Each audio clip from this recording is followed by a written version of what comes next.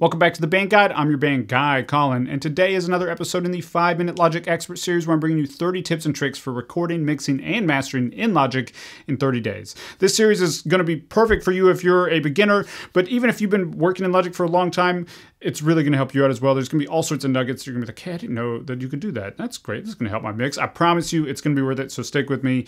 And today we're answering an age-old question, which is, how loud should you record? This is a really, really important question to understand, because if you get it wrong, you can't always fix it later. So it's important that you are paying attention to this because you got to get it right in the recording stage. Now, there's two sides to this. The first side is not clipping. That is the most important thing. We're going to talk about that and look at that more in just a second.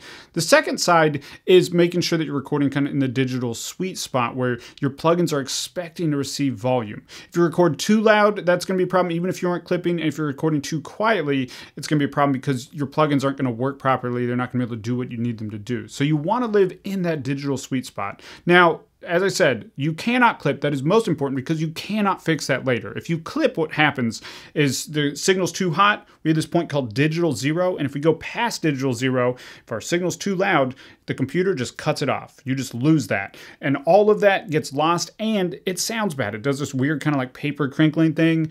It's just nasty, and you cannot get that sound back. You just lose that. So you want to record below digital zero. Keep that headroom there. That's what we're talking about. Digital zero, we have headroom here, and then that's the loudest point here. That's your peak volume. So it's really important to avoid digital zero and not let anything get cut off.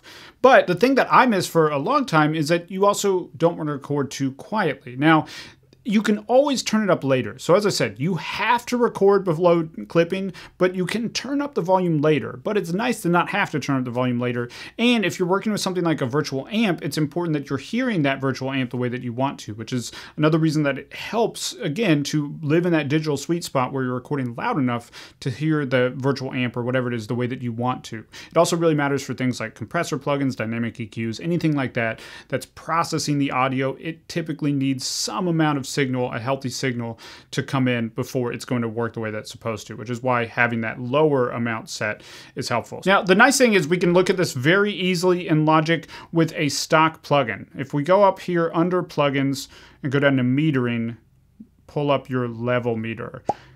And this is great because it allows us to look at two things at once that give us information that helps us with both sides of this, making sure that we're not peaking and making sure that we're not necessarily recording too quiet either. Peak is tricky because it's momentary. So you could have something that just happens in a second that's really loud, but then your actual recording volume on average is very, very quiet.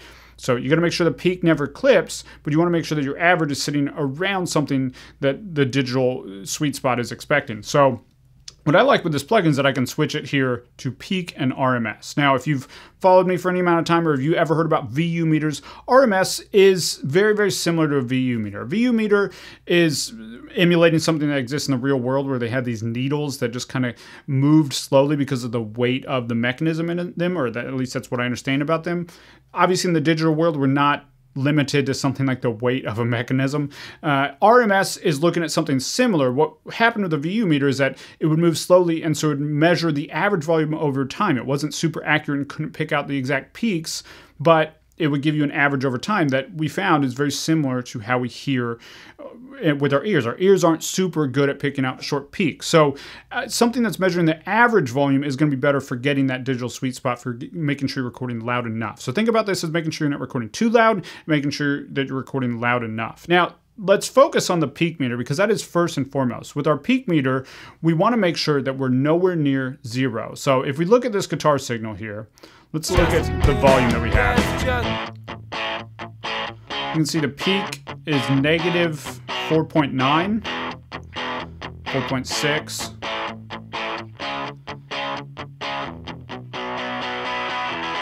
Go in the louder section, we're still safely below zero, right? We know that at 4.6, it would be kind of hard to get all the way up to zero. Now, you want to test this. As you're setting your recording level, you want to really kind of drive it and see if you can get up to a level where all of a sudden you're peaking. And as long as you can't, then you're golden, you're all good.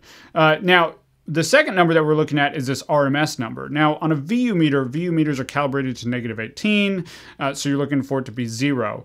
RMS is a little bit different, so typically you're looking for it to be around negative 22-ish, and that can ebb and flow. This isn't a hard thing. The peak meter, you cannot go past 0 or it's going to be cut off, but with the lower number, the RMS number, around negative 20-ish is what I'm looking for. So it's okay if it's a little bit below that, a little bit above that, but if you're at like negative 40, you're probably recording a little bit too quiet and you need to turn it up a little bit. And again, this number is measured over a short period of time. So if you have something that's really, really spiky, like a drum hit, for example, you might have a lower RMS. So really focus more on the peak there and just make sure that you're nowhere near 0. Typically with something like a drum, I just aim for about negative 6 on my peak meter, and that usually keeps me in the right ballpark. But for things like a guitar or vocals, we want to be aiming for something like negative 20. So if we go down to this vocal here, for example, let's look at what this vocal is doing in this section. We'll pull up our level meter.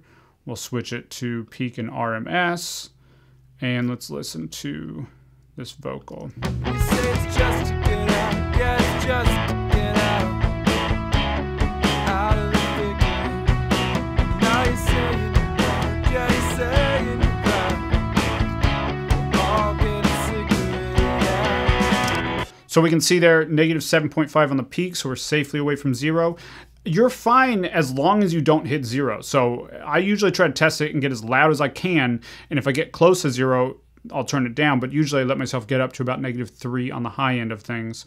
But we're really looking for this RMS number, and that's sitting around negative 20, which is a good kind of golden sweet spot here on these vocals.